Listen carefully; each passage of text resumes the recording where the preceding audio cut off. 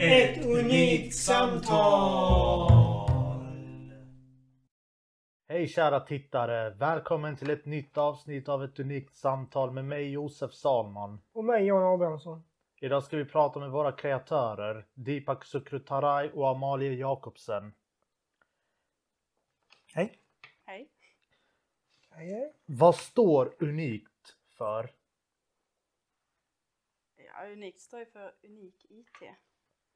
Det är därför vi har ett stort I och ett stort T i vår logga. Det är vårt tema, va? Vi jobbar med digitalt arbete och IT. Vet du vad IT står för? IT... Jag vet att T står för teknik. Teknologi. Ja, men I ett... Information. Information. Ja, information technology. Och på ett unikt sätt. Och det är lite det vi gör, va? Vi gör det på ett annorlunda och speciellt sätt. Så det är teknik utan gränser. Ja. Just det. Fick du svaret? Ja. Hur planerar ni för en veckas jobb? Jag tänkte så vi planerar inte så mycket för vecka utan eftersom vi jobbar med projekt, alla har ju sina egna projekt här, så jobbar vi utifrån att vi planerar varje projekt. Ibland behöver vi göra det varje dag. Vissa behöver man uppdatera varje dag. Vissa Trello till exempel. Men många projekt planerar vi hela i början. Sen behöver man alltid så fixa till lite och Precis. Ja. Och vissa projekt är större, vissa är mindre. Men vår fokus är individen. Så vi gör ett projekt för varje person som tillhör unIkT egentligen. Ja. Och sen den tiden, det har varje individ koll på. Så det är inte någonting som är begränsat till en vecka eller 2 veckor. Nej. Det tar den tiden den tar. Så det blir bra helt enkelt. Eller hur? Och sen Kvalitet. som vi har upptäckt också, vi har lärt oss att alla lär sig på olika sätt. Vissa behöver lite mer tid. Så tiden är ingenting som vi lägger i fokus överhuvudtaget. Det är innehållet som är viktigt och individen som är viktigt för vår del. Sen kan det vara att vissa personer behöver pusha lite för att jobba lite snabbare, för att vi vet att för vissa är det så att de tröttnar om det tar för lång tid. Så då kan man behöva att det blir för långdraget, och då behöver vi kanske pusha lite. Jo, men det är rätt naturligt. Ja, för att det ska gå lite snabbare. Varför valde ni att starta unIkT? Eller snarare unIkT? unIkT. Det var skoja, unIkT.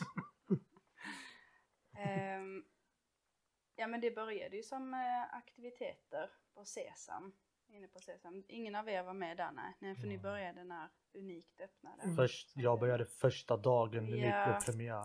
Och du började några månader efter. Ja, jag blev rekommenderad dit. Sen kände jag mig en gång. Wow. Ja, precis. Du var med företagspraktik. Ni kom på ett studiebesök. Just det.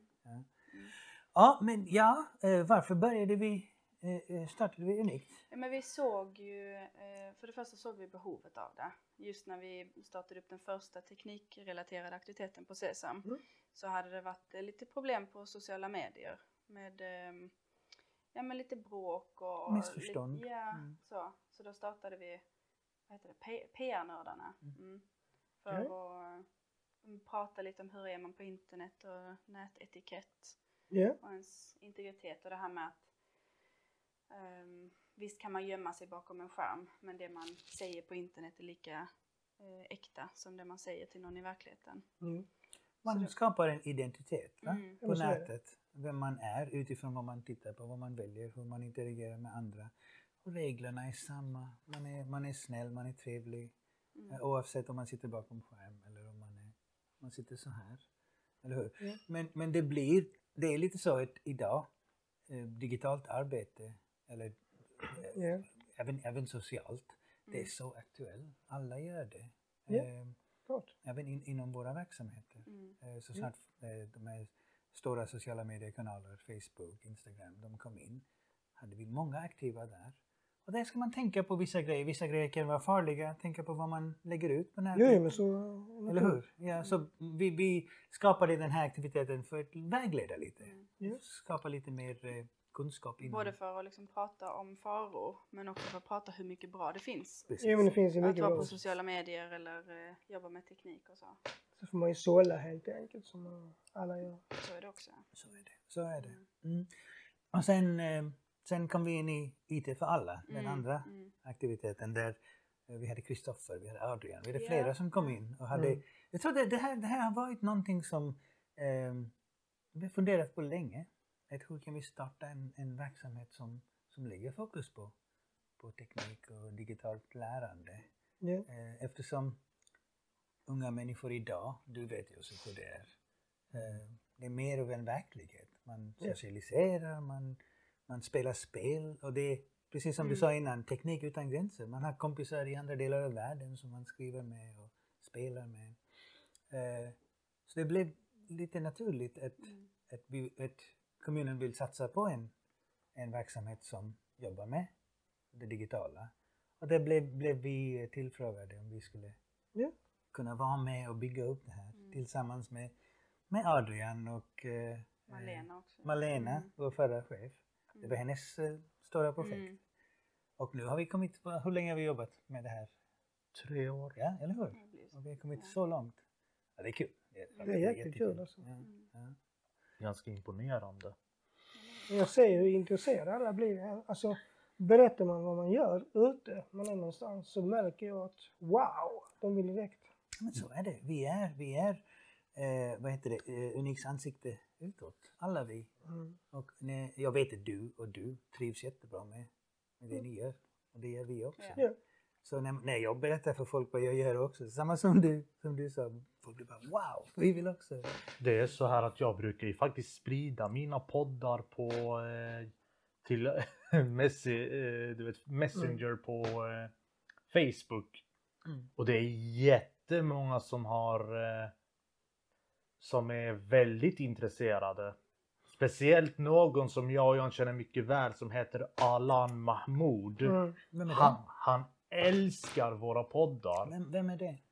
Han är son till en kompis min mamma har känt i flera år. Okay. Är det han som har gillat så mycket på vår Instagram?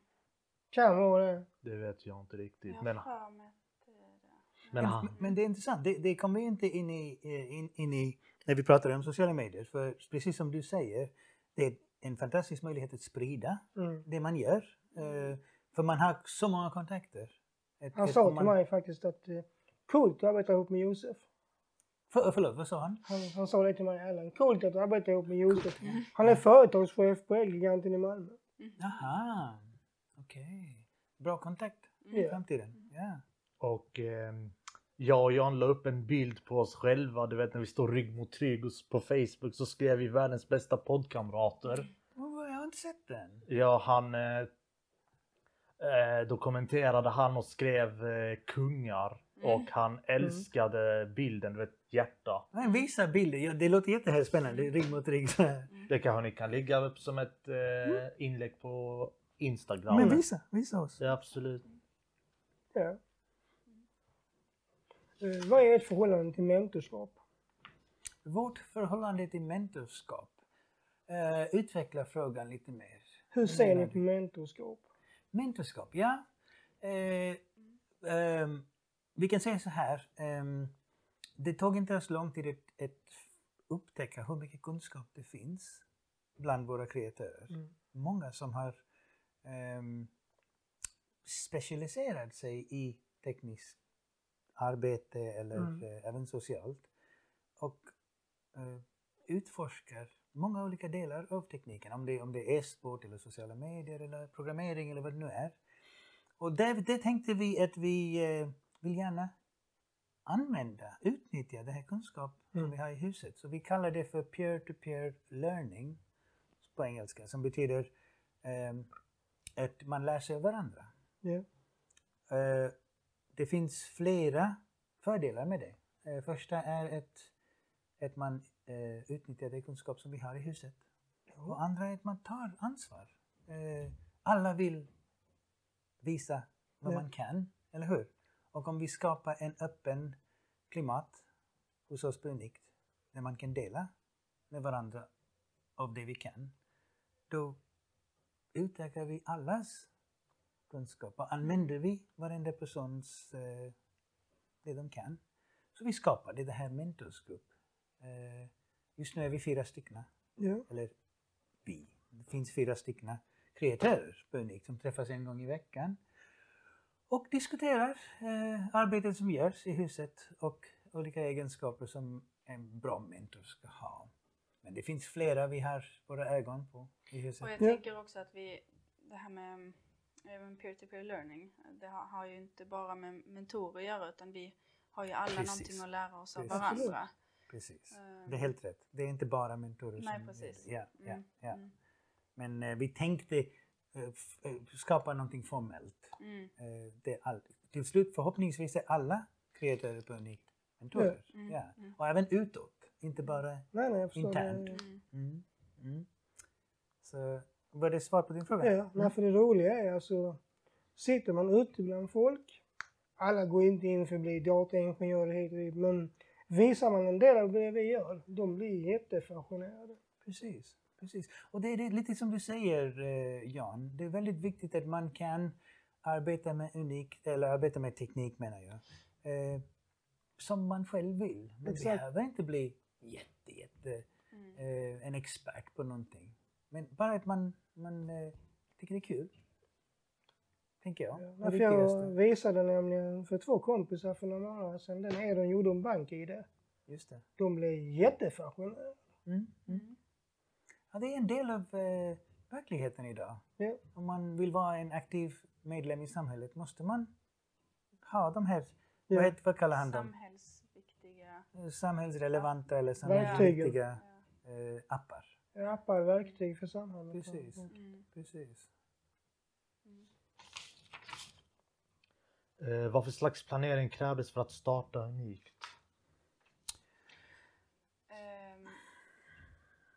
Om man tänker från början. Ja. Du vet när det var på Sesam. Ja, alltså då utgick vi mycket från vad vi redan höll på med. Som i den här gruppen IT för alla, den hade väl 2 dagar. Ja, precis. Men på de här 2 dagarna så tryckte vi in allting. Så ibland gjorde vi programmering, ibland gjorde vi affischer, ibland pratade vi om sociala medier, ibland pratade vi om e-sport. Så vi tryckte verkligen in allting på de 2 dagarna. Så när vi startade upp så tänkte vi att nu har vi en hel vecka. Så då kan vi ha olika teman.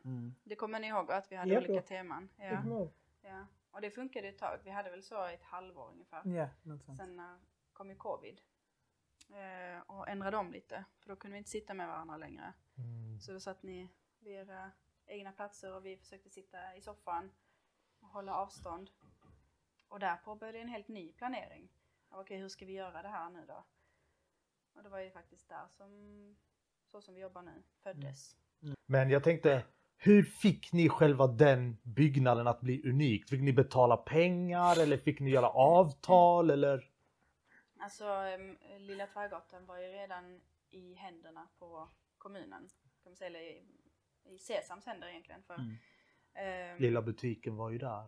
Butiken var en del av det. Butiken var en del av den, ja. Och sen så var det företagspraktik, eller som då hette ADV, som var i vår lokal. Och nu är snart planerna av att flytta till en större lokal. Och det kan bli kul. Men det är ju för att vi har ju fått så många, besökare. Jag tänkte jag ska fråga lite mer om det snart.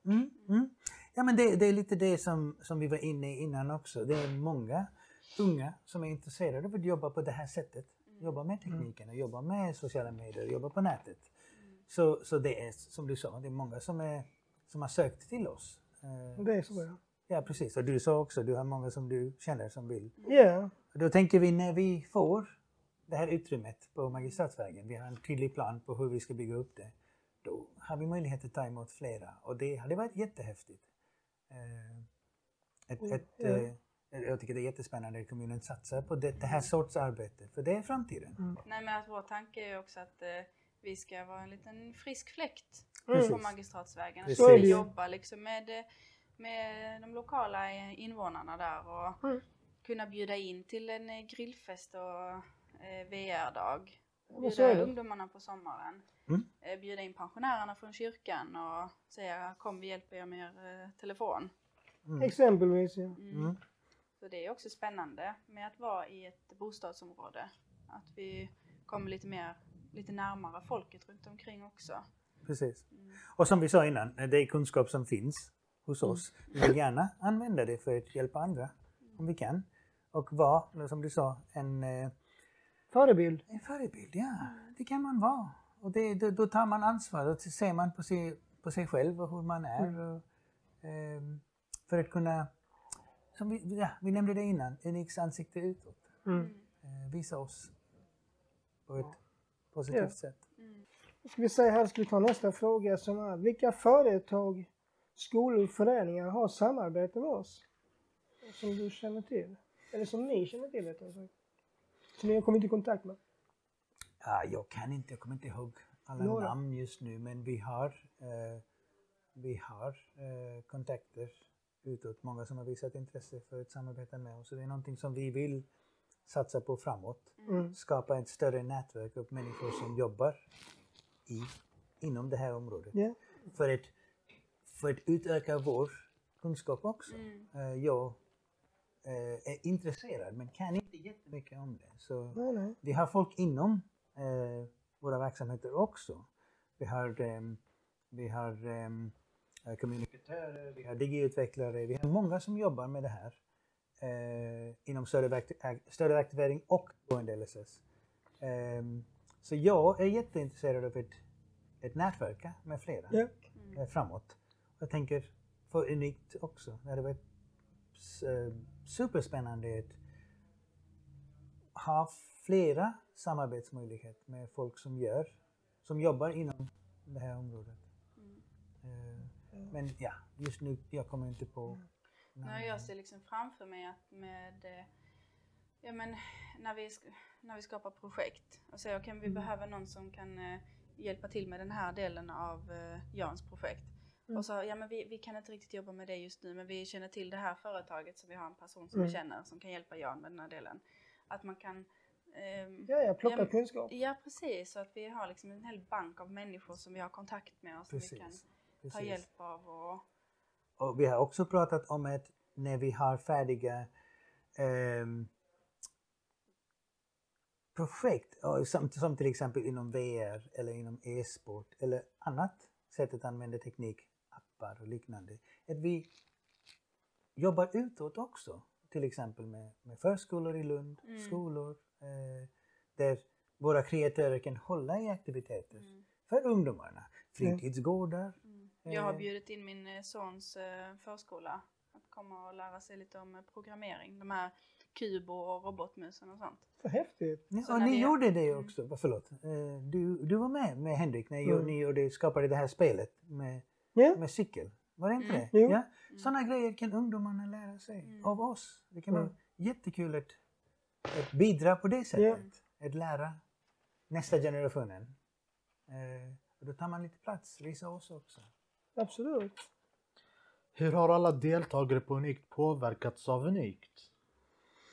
Hur har ni påverkats av unIkT? Ja, vi har ju startat podd och vi sprider ju dem och vi blir mer och mer, vi får ju mer och mer, respekt från människor och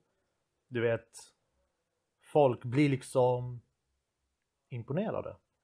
Precis, absolut. Vi nämnde det innan att vi har varit lite i bakgrunden när ni har haft de här poddsamtal med andra människor. Och det jag har hört er prata mycket om är att ni står här och vågar. Och ni visar att vem som helst kan ta plats. Det pratar du en del om. Det är det att många har ju blivit underskattade. Så vi vill ge dem ett slag i ansiktet och visa att nej, vi är inte som ni tror att vi är. Eller hur? Vi vill liksom dissa dem på något sätt. Men jag tänker mycket av det som vi tänker på är att dela ut ansvar.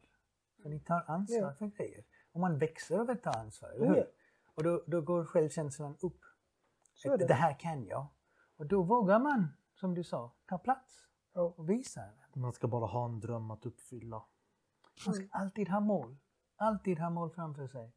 Och snacka med oss. Vi vill jättegärna hjälpa verktyg. er. Ja, precis. Vi är verktyg här. Använda oss. Är det inte lite som unIkT står för? Det är att besvara allas drömmar liksom. Hjälpa till så mycket vi kan. Hjälpa till så mycket vi kan. Om ni har en plan och säger till, det här vill jag uppnå.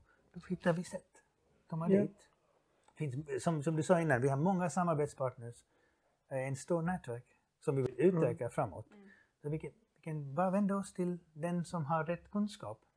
Så möjligheterna är oändliga. Jag tänker på Sartek LTH. Sartek LTH, precis. Det är en jättespännande samarbete. Nu ska vi påbörja igen till hösten. Ja, förmodligen. Det här rehabiliteringsteknik. Ni pratade med Håkan, va? Ja. Vi vill använda honom också. Det är så mycket kunskap där. Och så hade vi tänkt att vi skulle ringa hit SVT. Du vet. Jag hade tänkt att jag skulle bjuda in dem och sen så tar jag dem på en visning. Alltså jag pratar i mikrofon och tv, du vet. Ja, det gillar du. Och så tar jag runt dem i hela lokalen och kan intervjua lite deltagare. Definitivt Jan. Men hade inte det varit häftigare att göra när vi har en stor lokal? Jo. Med nyinredd och... Men det var ju det är ju när vi ska flytta till den nya lokalen. Absolut, det måste vi göra. På vilket sätt lägger man upp plan för en kreatör? Vilket sätt lägger man upp ett plan? Ja, det är lite arbetssättet. Vi har pratat lite om det innan också. Mycket utifrån vad varje individ är intresserad av att göra, bra på att göra. Då kan vi skapa en meningsfull arbetsuppgift eller projekt. Och vi försöker att få in någon förbättringsområde. Någon del som man behöver jobba på under tiden man gör något som är spännande och kul. Så det är lite det som är grundtanken. Men projekten är väldigt olika. Väldigt olika. Vissa är människointresserade. Så då gör man projekt där de får ta ansvar för relationer. Andra är väldigt teknikintresserade. Eller om det är filmredigering, eller om det är programmering, eller om det är spel. Det är ganska brett. Väldigt, väldigt mycket man kan göra. Men vår grundtanke är, vad vill individen göra? Hur kan individen forma sin resa? Exakt. Unik resa. Även när vi liksom har gjort en plan för deras projekt eller för ert projekt. Då vi pratar ju alltid igenom det med kreatören. Precis. Och under tiden arbetet är igång så ser vi också om det är någon del av projektet som inte funkar eller om det är något verktyg vi måste hitta för att underlätta en viss del och så. Så det är också, själva planen är också levande. Precis. Vi observerar väldigt mycket. Det är en del av vårt ansvar som instruktörer. För eftersom alla sitter vid dator, vi kan se hur de navigerar skärmen eller datorn. Vad de har svårt med, vad de har... Och vi brukar anteckna det. Och sen lär man känna personen väldigt, väldigt bra. Jag tror vår fokus är att lära känna individen så mycket som möjligt. Det är viktigt. Ja, då kan man hjälpa där det behövs hjälp eller uppmuntra där det funkar bra. Och vi vill ju ha med alla på er egen utvecklingsresa. Det är inte någonting som bara vi ska veta om. Nej. Så de här anteckningarna eller kartläggningen som vi kallar dem, det är ju öppet. Det är öppet för er. Ni kan när som helst säga att ni vill kolla på det. Ja. Men vi ser också till att sitta med och gå igenom det. Vi gjorde det förra veckan, va? Vi satt och tittade på kartläggningen, du och jag. Eller hur? Så kan man säga om det är någon ska vi göra. svårighet som... Vad säg till när du har tid? Ja, det kan ta idag. Nu kommer en stor fråga som jag är intresserad av. Varför har Myndighet för delaktighet och Sydsvenskan och Pop-in TV och många besökare i Lund och Malmö kommit och hälsat på oss av intresse? Hur tror ni att vi har liksom påverkat dem? Ja, det var en bra fråga, Yousif. Som vi sa innan, jag tror när vi startade unIkT var vi en av de första som började jobba med digitalt lärande och teknik. Och vi har också nämnt det här med att det är en stor del av vad många vill göra idag. Så jag tror många tar kontakt med oss för de vill veta hur man gör. Hur man kan starta en liknande verksamhet. som Aaron och Jimmy var med på. SKRs, vad var det? Ett seminarium. En seminarium, precis. Vi fick höra igår att det var över 400 personer som var med och tittade på när Aaron pratade om teknikcoachrollen. Det var Aaron och Jimmy härifrån. I Göteborg också. De har en jättestor verksamhet som jobbar med teknik. Ja, de har väl ett par stycken också. Ett par stycken, där jobbar de mycket efter teman, vad jag förstått. Men när de presenterade, vi hade det på tv. Det var Lund och Göteborg tillsammans som berättade om sitt arbete. Nu, vi fick höra också 15 november blir det en stor teknikcoach seminarium.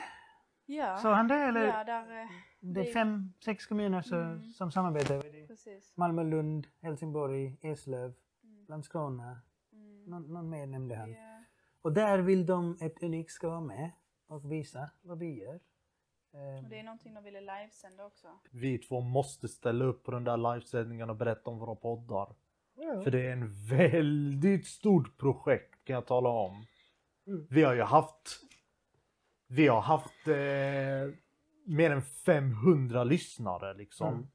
Speciellt på den podden då jag och Jan pratar med oss själva i rymden som ni påverkade jättemycket. Det är över 500 lyssnare på den. Spännande. Men vi gör en planering, en ordentlig planering. Vi får ett utrymme, tror jag, ett rum.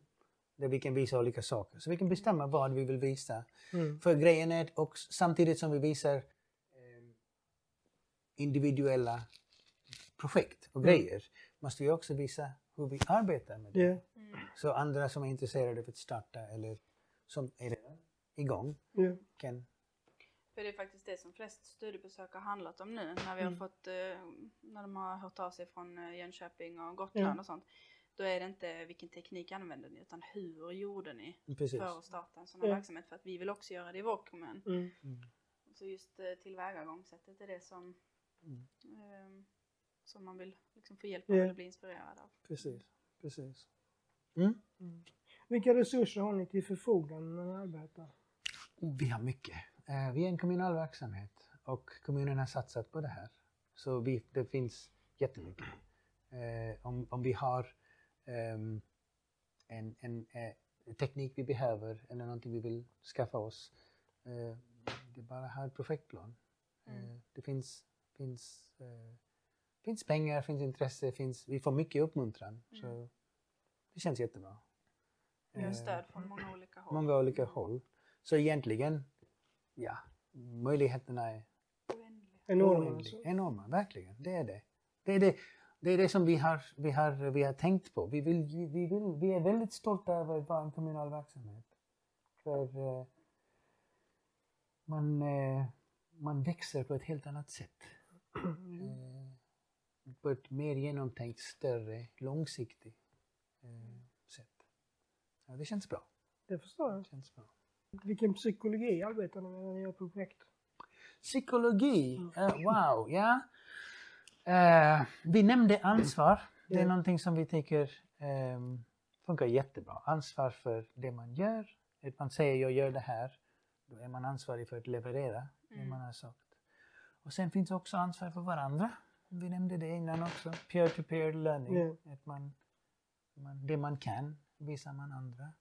Och då tar vi hand om varandra också i vår verksamhet. Det är jätteviktigt.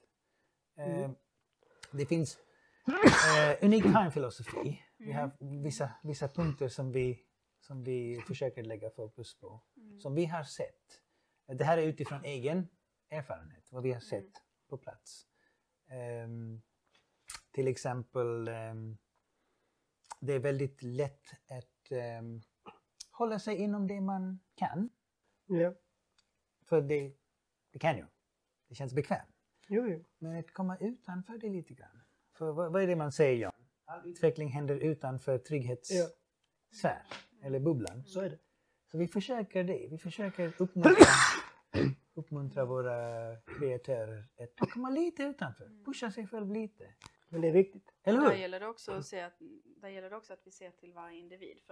För någon är det att komma utanför comfort zone bara genom att komma hit. Att ta bussen på morgonen och komma hit. Att det kan vara en jättestort steg. Ja. Men för vissa andra är det att de måste stå på Lunds torg och hålla podd med främlingar. Kanske hade varit lite utanför er comfort zone. Så också det att vi måste anpassa hur höga stegen är.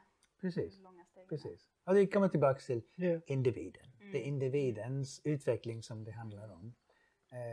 Och det tycker vi är väldigt spännande. Verkligen. Men det är någonting. Vad mer kan vi ta? Jag tänker på nyfikenhet. Nyfikenhet. Absolut. Att vi fokuserar så mycket på varje individ, och det är också för att vi är nyfikna. Jag vill lära känna dig ordentligt. Jag vill lära känna dig ordentligt. Jag vill veta vad som är viktigt för er. Och... Men du vet, du känner väl oss ordentligt. Vi har ju känt varandra i 3 år. Ju. Jag har känt varandra ett tag nu. Ja. Men det tar aldrig slut, va? Det tar aldrig slut. Så att människor utvecklas, förändras kontinuerligt hela tiden. Då vill vi hänga med. I den också. Och där behöver vi vara nyfikna. Vi behöver vilja verkligen veta mer.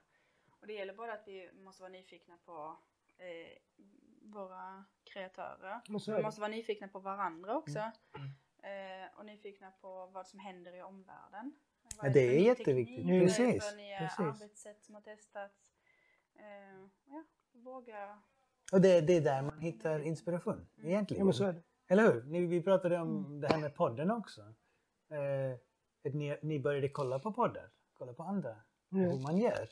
Så för att bli inspirerade. För att lära sig hur kan man bli en bättre poddare. Ja. Absolut. Och det får mig lite att tänka på den här personlighetstesten jag gjorde. Vilken färg man är. Just det. Ja, de tester, de är roliga. De är häftiga. De är lite begränsande. Man kan inte veta vem en människa är utifrån något sånt. Men visst får man lite insikt i lite perspektiv på det. Lite perspektiv, precis.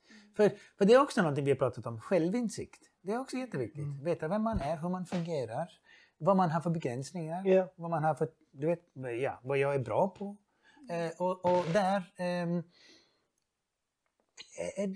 vi har snackat lite, du och jag har snackat lite om det. Det är väldigt, det hade underlättat om man var öppen och ärlig om det. Jag har det här som jag behöver stöd med. Och jag har det här som jag är bra på.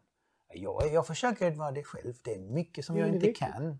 Mycket som jag inte kan. Och då ställer jag frågor. Så är det för oss alla. Ja, så är det. Men det kan också vara ett väldigt stort arbete i att för det första veta om sina begränsningar. Men att känna att man kan vara öppen med det. Det våga vara öppen. Det är inte lätt. Nej. Det man inte är bra på ska man lägga energi på att förbättra. Om man är intresserad av det, såklart. Men alla kan allt. Egentligen. Det bara tar tid att lära sig. Eller hur? Man behöver lite olika verktyg kanske. Precis. Komma förbi sina svårigheter. Ja. Alla daglig verksamhet har ett mål för att deltagarna ska påverka samhället på ett speciellt sätt. Vad är ert mål för alla deltagare? Vad är ditt mål? Påverka samhället på ett speciellt sätt. Vad tänker du? Det är ju som jag sagt på alla poddar. Bevisa att vi det har jag sagt på vartenda podd nästan. Att jag vill ju bevisa att alla som har funktionsvariationer och hinder kan påverka. Precis. Jag tror, det är lite som du var inne i, Yousif. Jag tror alla verksamheter som du nämnde innan har lite samma mål. Våra killar och tjejer i vår målgrupp ska synas. Ska synas för allt bra de gör.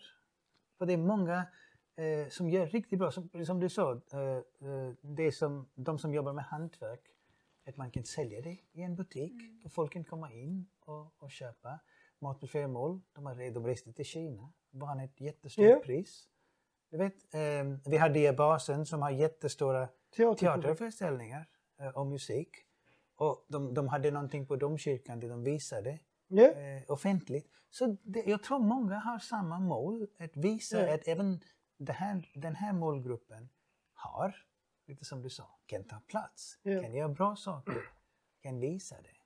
Jag tror det är svar på din fråga. Är det du menade? Jag tror alla har samma. För alla har samma sätt Att man vill visa det bästa av alla våra killar och tjejer. Och vi kan göra sketcher på nya stället. Vi kan göra vad som helst. Vad hände med alla sketcherna? Vi gjorde jättemycket sketcher förr. Vi har dem på YouTube-kanalen. Nej, jag menar alltså, vad hände? Ska vi inte fortsätta med det som vi gjorde ju? Det är så mycket vi vill göra, Yousif. Men det var ju dreams. Vi har för lite arbetstid. Ja. Måste... Vi sa det, vi ska börja jobba på lördagar också. Ja. Nej, jag Inte. Men då kommer vi hinna det här med sketcher också. Ja. Om deltagarna på unIkT kommer ut på riktiga arbeten, vad förväntar ni er att de ska påverka samhället bara på grund av unIkT? Ja, det beror lite på individens mål. Om deltagarna på unIkT är intresserade av att arbeta inom det tekniska, då kan vi absolut påverka det och träna upp dem. Vi håller på med ett nytt projekt just med den här resan. Vad är det man behöver för att kunna komma till praktik?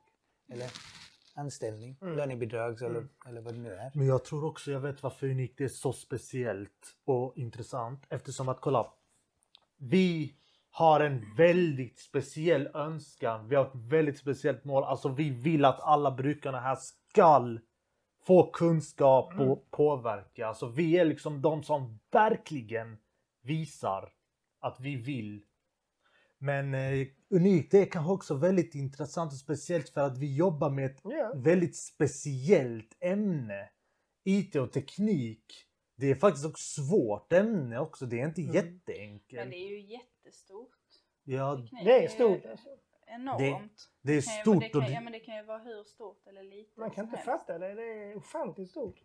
Men på tal om inspirerande människor. Jag har jobbat en del år inom verksamhet. Jag har träffat jättemånga sådana eldsjälar som jobbar på väldigt, väldigt bra sätt.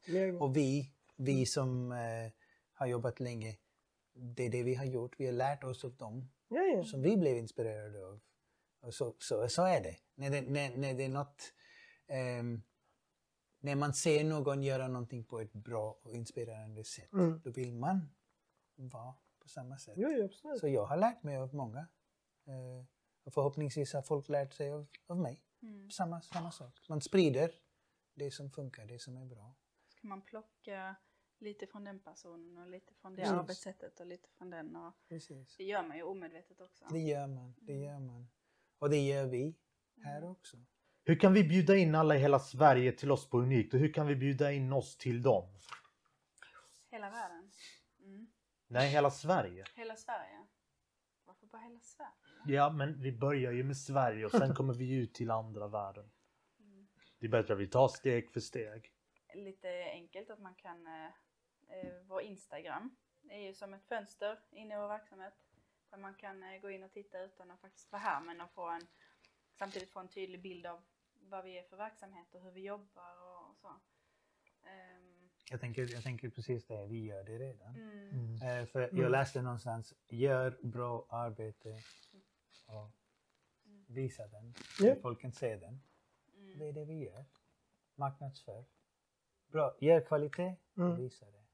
Det är det vi gör. Vi gör det sprider sig som ringar runt vattnet. Det sprider sig av sig själv.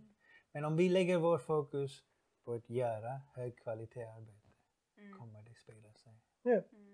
Den delen behöver vi inte tänka på. Om kvalitet är högt kommer det synas.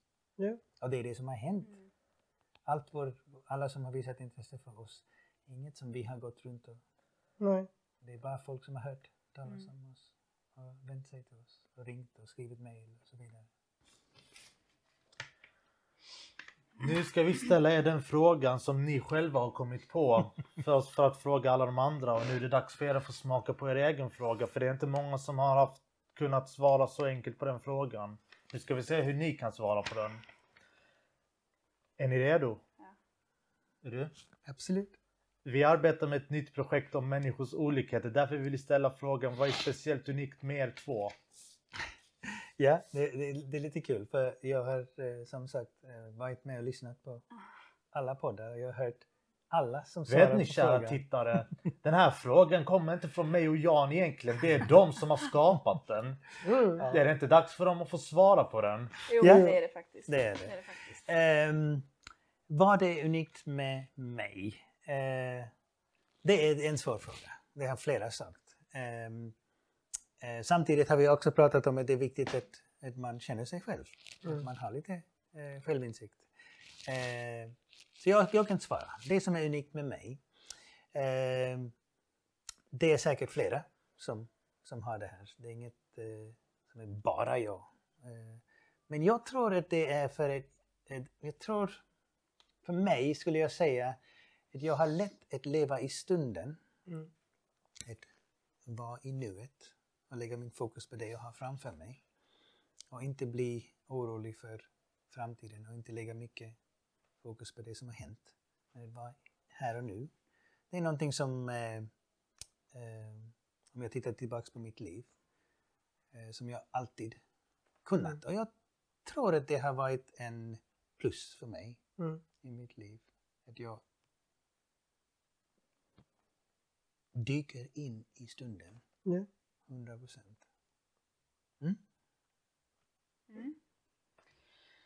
Det var en svår fråga.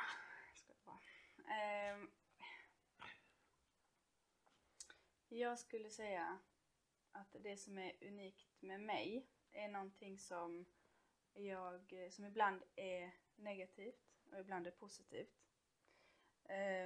Jag tänker väldigt mycket. Ibland kan man kalla det för övertänka. Och då kan det kan bli negativt ibland. Men jag känner också att jag har kunnat omvandla det negativa till att det blir någonting väldigt positivt. Att jag kan analysera väldigt bra. Jag kan tänka på en situation ur olika perspektiv. Men att jag är analytisk och reflekterande tror jag är rätt unikt med mig.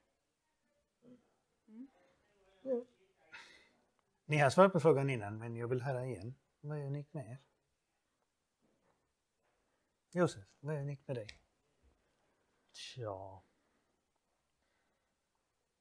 Okej, men innan jag svarar på den här så skulle jag vilja fråga er. Varför blev ni intresserade av att ställa den här frågan? För vet ni, kära tittare, om inte de två hade sagt den här frågan, att vi ska fråga den på varje podd, då hade vi aldrig frågat detta. Okej, berätta. Är det inte intressant att veta vad varje person har för speciell egenskap? Eller speciellt vi som är kollegor. Tycker ni inte det är intressant att veta vad varje specifikt individ här är speciellt bra på? Vad tycker du? Ja, det är väl intressant. Eller hur? Men det behövs ju lite tänkande. Det gör det, absolut.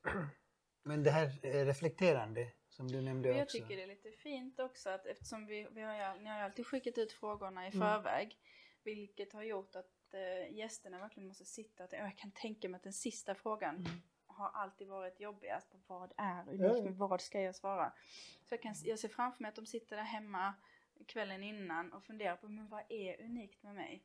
Ja, men jag är bra på det här är bra med mig. Jag ser framför mig att de sitter så på kvällen innan och tänker igenom allt som är speciellt med en själv för att välja ut en sak som de ska svara på. Det är också så här i kulturen idag.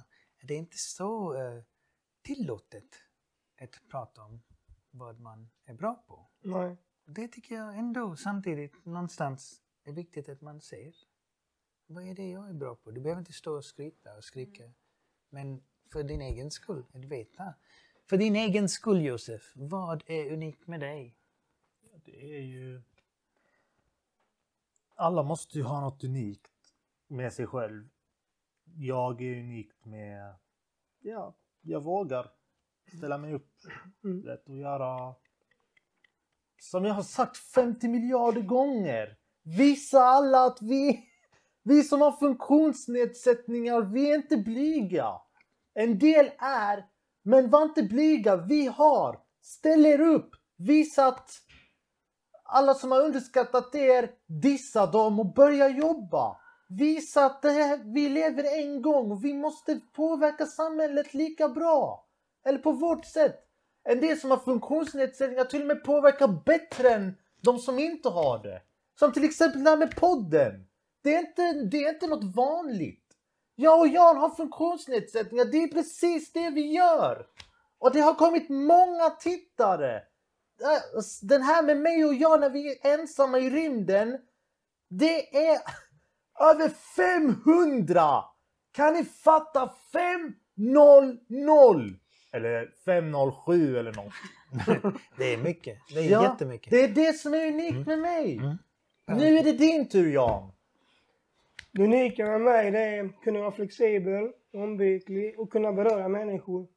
Och jag tycker jag ser samma egenskap i dig, Amalie, och dig, Deepak, att kunna beröra på ett fantastiskt sätt. Du ser, det är jätteviktigt. Och jag håller med dig. Jag har känt det sedan jag började på unIkT. Du har varit en stor och bra del av verksamheten. Så det är jättekul att du trivs som du gör, Jan. Men killar, det här var jättekul. Tack så mycket för det här. Tack kära tittare för att ni har tittat. Sprid vidare. Kul att snacka med. Jättekul att få sitta på denna sidan av... Eller hur? Men nu vill jag också fråga er. Efter alla poddar ni har påverkat och enda orsaken till varför varje podd har kommit ut på YouTube och Spotify och Instagram och jag har spridit på Facebook. Hur känns det för er att få vara med nu? Det känns jättebra. Det var jättebra. Jättebra. Det var lätt, men vi har pratat så mycket. Det kändes som ett vanligt samtal. Okay. Kan vi inte ta en applåd för vår tekniker också om han kan komma runt, tekniker! Henrik. Komma runt och ta lite plats. Tekniker. Det är den här tekniken som redigerar våra poddar och sprider dem på YouTube och gör bakgrunden och allt sånt. Så det är tack vare han, så vi borde ge han en riktig applåd. Tack så mycket, boys. Tack så mycket. Så. Fucking hell! Det var kul.